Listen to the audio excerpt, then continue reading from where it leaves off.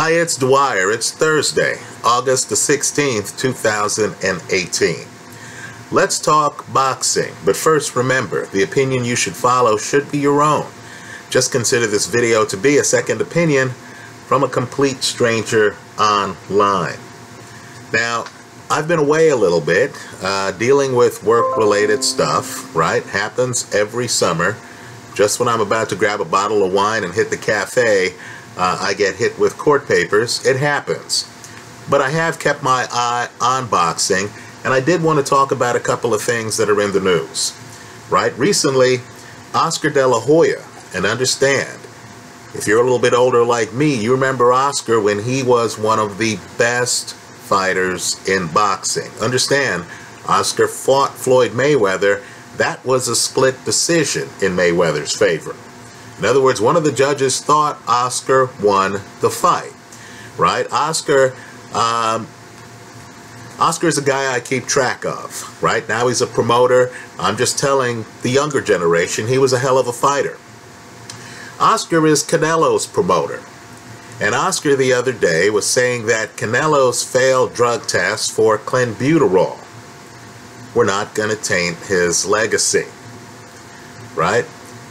Folks, promoters have to promote their fighter.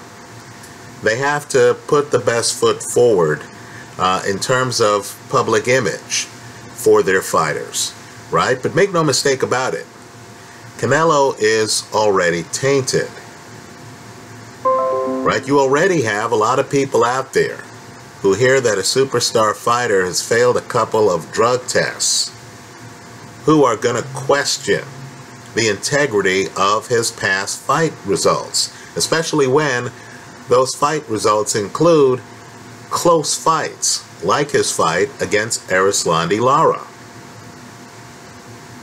Right? So make no mistake, whoever wins this Golovkin fight, Canelo's been tainted. What I want young fighters to think about is the risk involved in using PEDs. Right? Understand, too, the drug testing protocol. You have 2 bites at the apple. You have an A sample and a B sample. In my opinion, the only way that a fighter avoids heavy public scrutiny from fans like me over a failed drug test is if, after failing the A sample, the B sample comes back negative. That's not what happened with Canelo, right? It's not. So I just want people to remember the impact that cutting corners, or to use a better word in my opinion, cheating, does to a fighter's career. I'm just telling you, a few years ago, it was an open question about whether Floyd Mayweather was better than Antonio Margarito. I personally thought, based on styles, that Margarito would give Mayweather all he could handle. I was prepared to place a bet if that fight was announced, because I knew Mayweather would be a big favorite. Well, then Margarito was busted with tainted gloves before his fight against Shane Mosley. Then, of course, he goes out in the fight and he gets his butt kicked by Shane Mosley. Didn't look like he had the punching power. Well, understand, other fighters who had fought Margarito in the past, notably Miguel Cotto, then started to say, look at the film of my fight. Look at my face. The injuries I have don't look natural. He may have had tainted gloves in that fight. Right? The issue was so big that Margarito's trainer, Javier Capetillo, got suspended. When we talk about the great fighters from Margarito's era, and keep in mind, this is a guy who beat Sergio Martinez, one of the better middleweight champions. Margarito's name is not mentioned. Right? We question everything the guy did. Right? There are many people who point out that Margarito suddenly got a lot of power later in his career.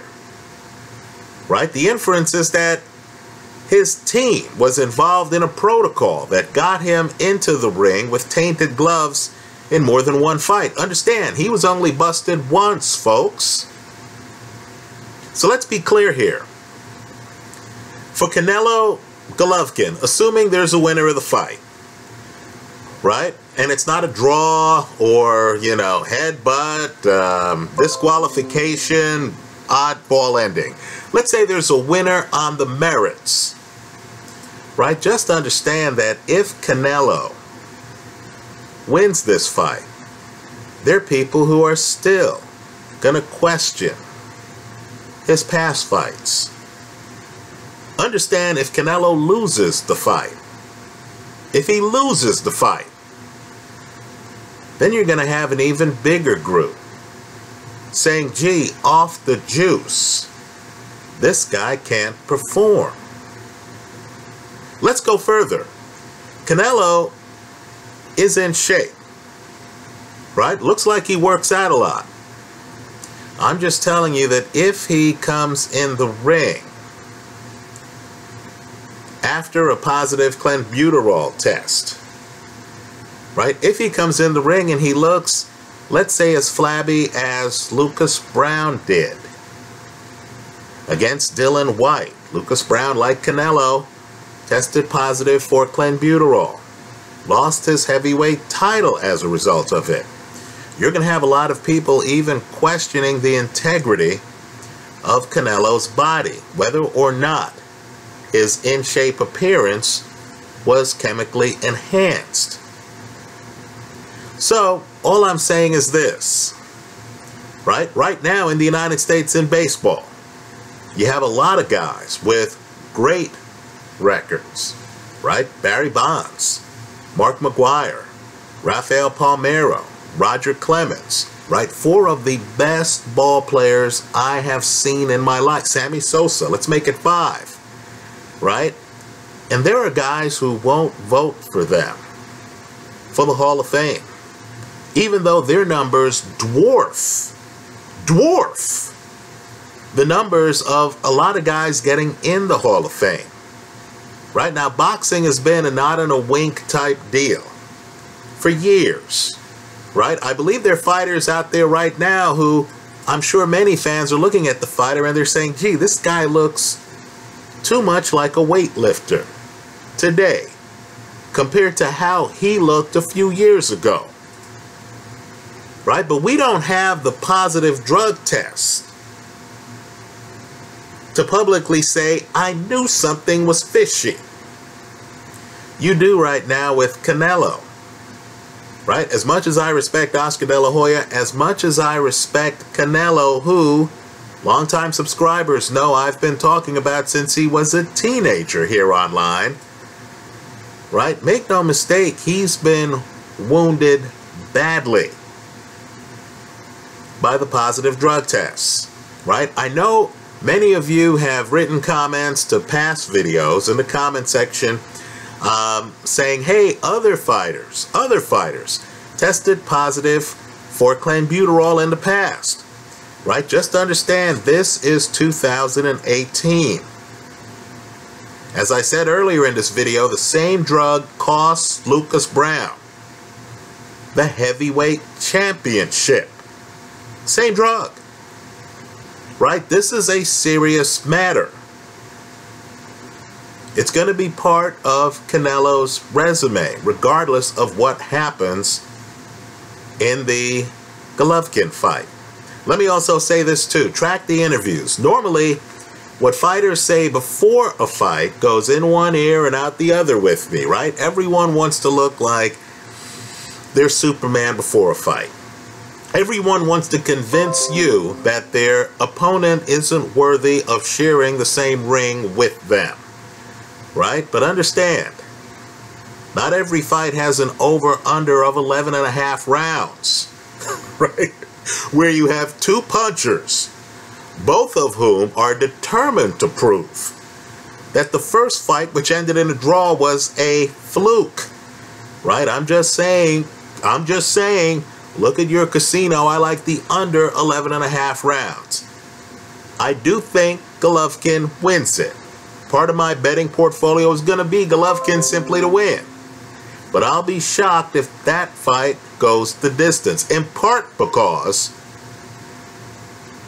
right, this is a post-positive drug test fight. I'm assuming everyone is going to show up clean for this one, right? I'm one of those who, when I hear a fighter has failed a drug test, right, in my mind, that increases the odds of a knockout when that fighter fights his next fight, right? Some things might be different this time. Let me also say this too.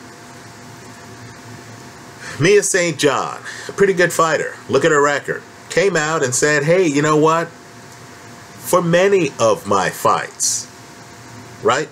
Many of my fights,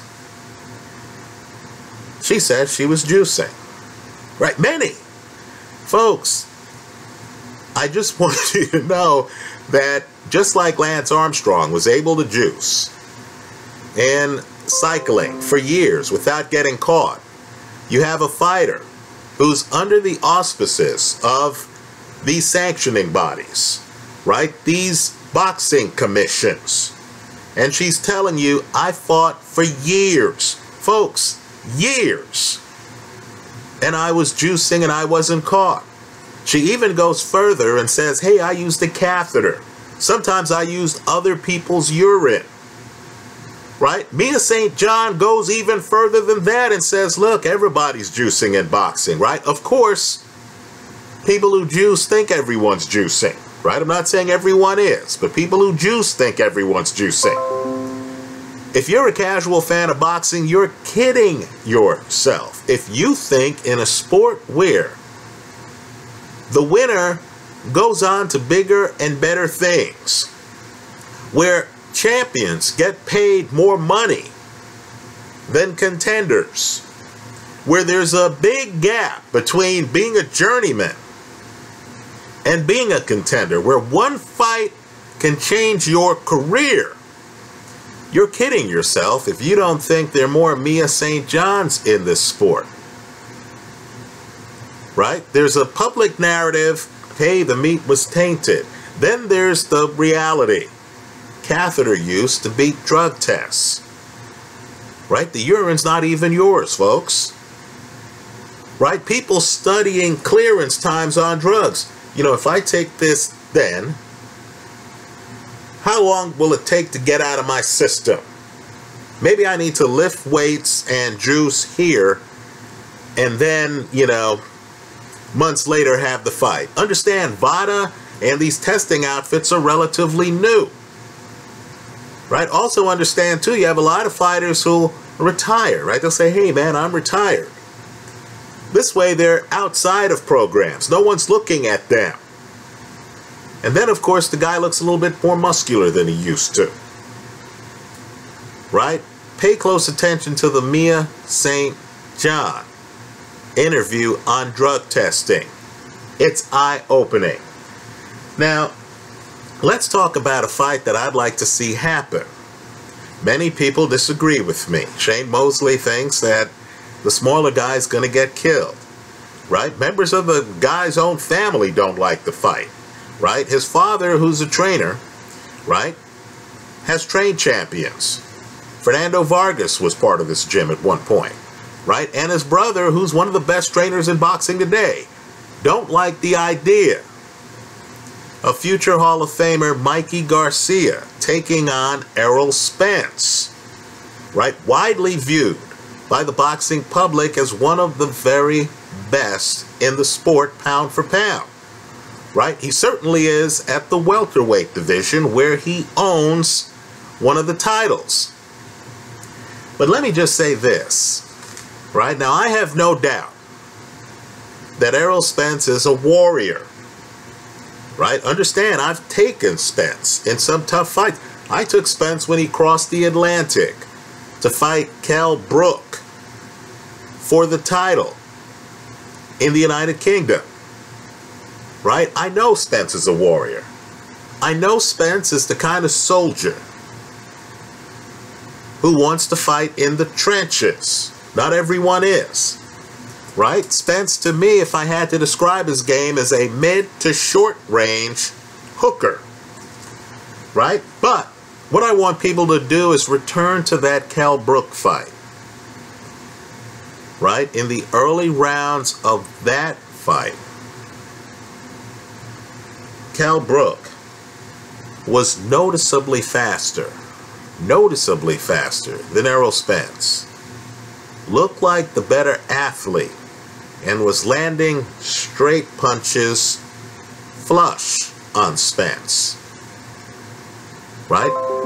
You want to look at the film? Again, look at the early rounds of Kell Brook against Errol Spence. I know Mikey Garcia has looked at that film. I'm sure he has. Right? Let me just say this too. Look at the weigh-in of Mikey Garcia against Robert Easter. Right? Weigh-ins sometimes tell you a lot. This one did. Look at Mikey Garcia's neck. Right, folks? It's thin.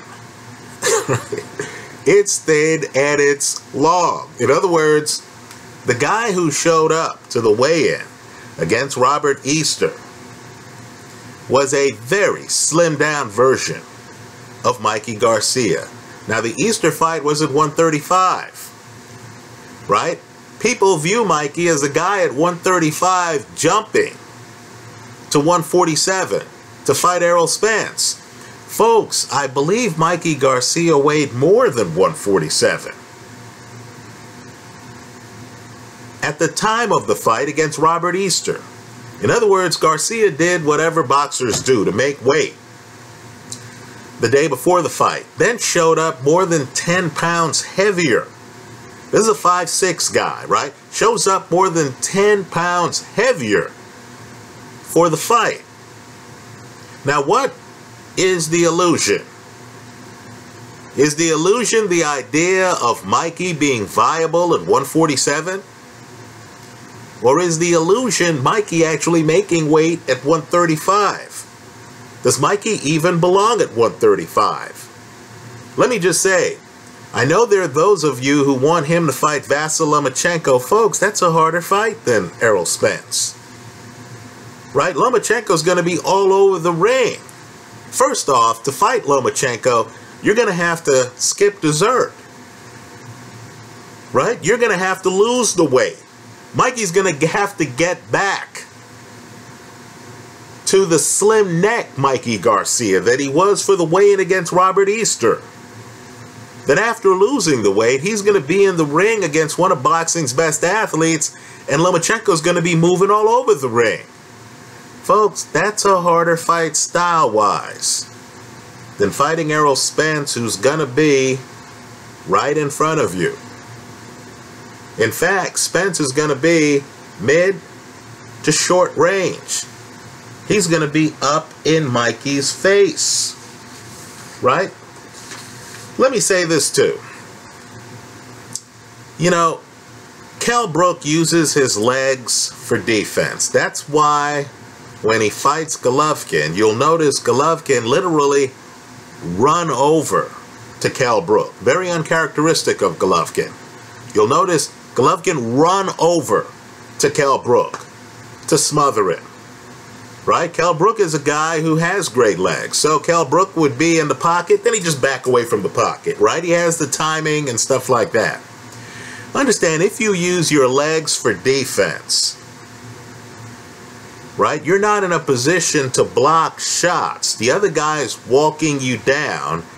You're not blocking shots and able to counter, keeping the other guy honest. In other words, if I back away, I'm not standing right in front of the guy to parry the shot, then drop the hammer with the same hand. Mikey Garcia is much better defensively than Kell Brook. Right? I know the Kell Brook people are cringing, hey man, we're here for the truth. right? Mikey Garcia is much better defensively than Kell Brook. Kell Brook's winning his fight against Errol Spence after the early rounds. If Kell Brook had the ability to just operate from the pocket and block the shots, we're dealing with a hooker. The punches are coming from the outside. I know Spence jumps around to change the angles. I'm just telling you there's some fighters who would make him pay for jumping around. In other words, Spence is here, he jumps over here. Keep in mind, he's throwing a hook. When he moves his feet to reset, a sharpshooter is going to hit him while he's in transition. Mikey Garcia is that kind of sharpshooter. Now understand, I know Spence is big for welter. I'm sure Spence would come in to the fight weighing what? Probably the high 150s. Right? Even though Mikey probably comes in above 147, right? I'm guessing Spence comes in above 156. Okay, fair enough. And Spence is going to be not just physically bigger, he's going to be aggressive, collapsing the pocket. But folks, this is championship level boxing. Understand, in boxing, there are fight styles. There are fight styles that make over-aggressive, bigger fighters pay for their aggression. And Mikey Garcia has that style. Let's talk about the tip-off, and it involves another Hall of Famer who was actually part of Mikey Garcia's fight against Robert Easter. Right? That Hall of Famer was Hall of Fame broadcaster Al Bernstein, who did the fight. Right? Keep in mind, in boxing, you have Hall of Fame fighters, you have Hall of Fame referees, you have Hall of Fame announcers. When a guy's a Hall of Fame announcer, let's just say he's seen a few fights. He's been around the block a few times. Now you had Al Bernstein, who knows Mikey Garcia's style, on the telecast watching Garcia be front foot heavy against Robert Easter. And Bernstein repeatedly tells the viewer, you know, this is not the style that Mikey Garcia is most comfortable with. Garcia actually would prefer that you come to him. Understand, as good as Garcia looked against Easter, that's Garcia's plan B, right? That's not even Garcia at his best. Garcia's at his best when you're trying to collapse the pocket on him. In other words, he has a lot of Floyd Mayweather in him. Right? I think Mayweather made a career off of guys trying to bum rush him. So Mayweather, as he did against Ricky Hatton, has them walking into check left hooks. Folks, that's also Mikey Garcia's game. Mikey Garcia wants Errol Spence to try to treat him like Jeff Horn treated Manny Pacquiao. Understand, Garcia's style is different than Pacquiao's style. Right? Pacquiao's style is speed and quick strikes. Garcia's style is you come in, try to collapse the pocket on him. This is Garcia at his best. And Garcia then makes you pay. He throws the much straighter punches than Errol Spence. He has the hand speed advantage on Errol Spence. He has the defensive advantage on Errol Spence. Let me also say, too, what Wilt Chamberlain said generations ago applies. No one roots for Goliath. Right? You see bigger Errol Spence, who's going to be the favorite in the fight, try to collapse the pocket on smaller Mikey Garcia. And people are going to start rooting for the smaller fighter. Right? In many ways, this fight would be this generation's version of Oscar De La Hoya against Manny Pacquiao. The difference is in that fight. If you look at the fight today, Pacquiao's the hunter. Here, Mikey Garcia would be the hunted. And the secret to this fight is that that's what Mikey Garcia wants. right? He wants some big guy who he has faster hands than, who he throws straighter punches than, who he can get low on.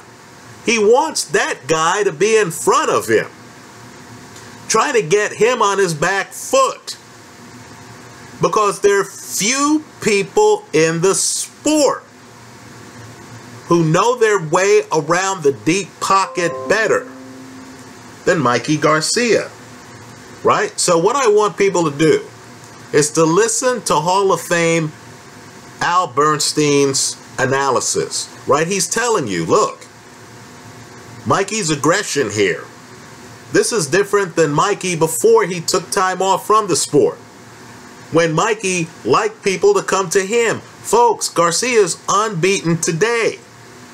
Understand, Garcia has let people step to him, right? The Orlando Salido fight. Mikey's over by the ropes. One of the knockdowns is Mikey over by the ropes. Salido runs in because that's his style. Mikey times it perfectly. Contrast Mikey hitting Orlando Salido as he runs over the ropes with Floyd Mayweather hitting Ricky Hatton as Hatton runs over to the ropes. Right? Understand, you don't have to be a hunter to be dominant in boxing. So let me just say this. I believe now is the perfect time for this fight to happen, because I believe the public is a little bit confused, right? They just saw Manny Pacquiao against Jeff Horn, and the feeling was, gee, Jeff Horn is too big for Pacquiao, who, by the way, at one point had the title at 154, right? But keep in mind, public consciousness, we get caught up in the moment sometimes. We don't look at the history. So the feeling was, oh, Jeff Horn was, you know, roughing up Manny Pacquiao, had Pacquiao over by the ropes. We forget that the guy who got the warning from the ref was actually Jeff Horn, right? We forget that Manny doesn't like to be on his back foot, whereas Mikey Garcia is comfortable on his back foot, right? So the public saw a bigger man beat Mikey Garcia, right? They forget that they forget that Terrence Crawford came up from a lighter weight. Think about that. And stopped Jeff Horn. That's how important styles are. This is the same Crawford who's on his back foot against Victor Postal for stretches of that fight.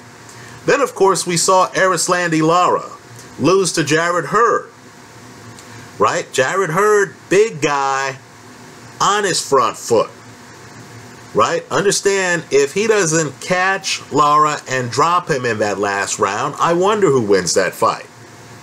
But I'll just say this. The feeling was that Jarrett Hurd was too big for Lara.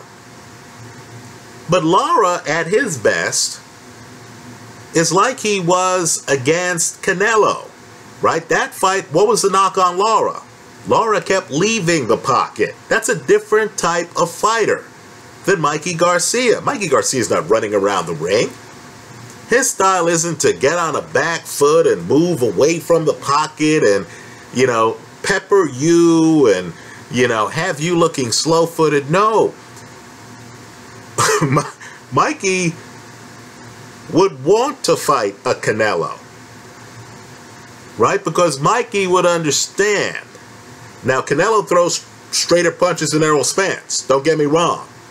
But Mikey would understand that he would have opportunities, the same opportunities that Kell Brook had against Errol Spence, right? He would have opportunities to land that same straight right hand that he lands several times against Robert Easter, right? He would have an opportunity to show the offensive skills that had unbeaten Robert Easter basically capitulating the last third of the fight, right? In survival mode, the last third of the fight. So understand, this is different than Jeff Horn, Manny Pacquiao. This is different than Canelo, Erislandy Lara, or Jarrett Hurd, Erislandy Lara. This is the smaller fighter who wants the larger fighter. to come find him. Because when he does, and when the bigger fighter tries to open up, the smaller fighter understands that he's going to have windows of opportunities. First, he's going to know where the punches are coming from. Spence throws punches a little wide. Right hooks. Right? Mikey Garcia is going to know that. He's also going to know is that Spence is overly offensive. You even saw that his last fight, the first round knockout, where the guy he's fighting lands several body shots on Errol Spence. Right? Spence doesn't have a hand there. The guy's not squeezing the punches through a defensive construct. No, Spence is thinking offense. He's open here. Mikey is 5'6". He's going to be shorter. Mikey knows how to go to the body. Mikey knows how to block wide shots. Mikey knows how to throw straight right hands. So, I view this fight as an opportunity. Let's be real here. Spence is not going to outbox Mikey Garcia. That's all a gambler needs to know. So if you feel that if Spence is going to win this fight, it's going to be by KO. It's going to be the kind of war of attrition that had Kell Brook on the canvas. Okay, great. Have Spence by KO. Right? Spence by KO. By the way, nobody's knocked out Mikey Garcia. We know that, but have Spence by KO. And then, of course, that gives you the underdog, Mikey Garcia, to win the fight at better than even money odds. My point to you is Spence is so over-aggressive. He's so keen on trying to rough you up so he could say man down, that you shouldn't be surprised if he doesn't get knocked out in this fight. Because he's going to be walking into shots against a puncher who's much bigger than 135 right now. Understand, there are videos online here of Mikey Garcia in the ring against bigger men in sparring. Right? His brother runs a gym where people like Antonio Margarito came through. Right? Several big names have fought under Robert Garcia. Mikey Garcia has been in the ring with world-class bigger men. Understand too, to the boxing cognoscente, when a future Hall of Famer, when a guy who's unbeaten, when a guy who's been champion in 3 different weight classes looks at film and tells people close to him, this is the guy I want to fight. Understand, it's not even about the welterweight title. Mikey's not calling out, you know, Terrence Crawford. Right? It's not about the welterweight title. Mikey's not calling out Manny Pacquiao. Right? Those guys have belts. No, Mikey has looked at the film. It's this guy, Errol Spence, whose style fits his like a glove. Right? Mikey knows Manny Pacquiao, I don't care how old Manny Pacquiao is. Just look at the film. Manny Pacquiao has the faster hands. Right? I'm just telling you, Manny Pacquiao is perfectly positioned in boxing right now. Right? Mikey Garcia knows, hey, I fight Manny Pacquiao. This guy hits hard. He's too sudden. Right? That would be a problem.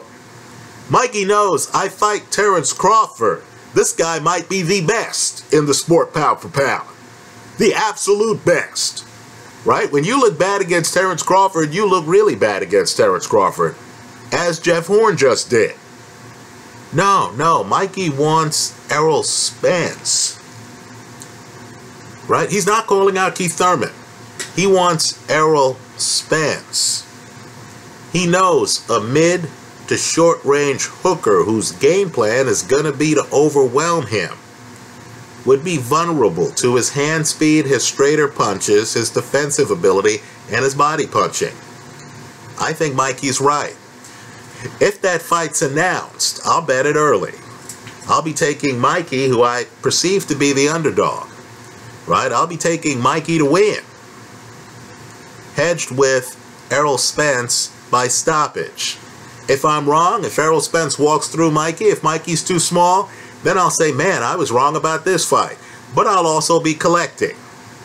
If I'm right, this'll be the fight you remember in Mikey Garcia's career. All those other title fights and stuff are going to pale in comparison to this fight. It's like Ray Leonard, right? Ray Leonard had a bunch of big fights against Hall of Famers, right? Wilfred Benitez, great fighter.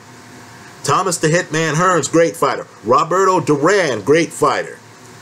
Right? I'm just telling you, if you're of a certain age and you say Ray Leonard's name, Marvin Hagler's name might be in the same sentence or the next sentence.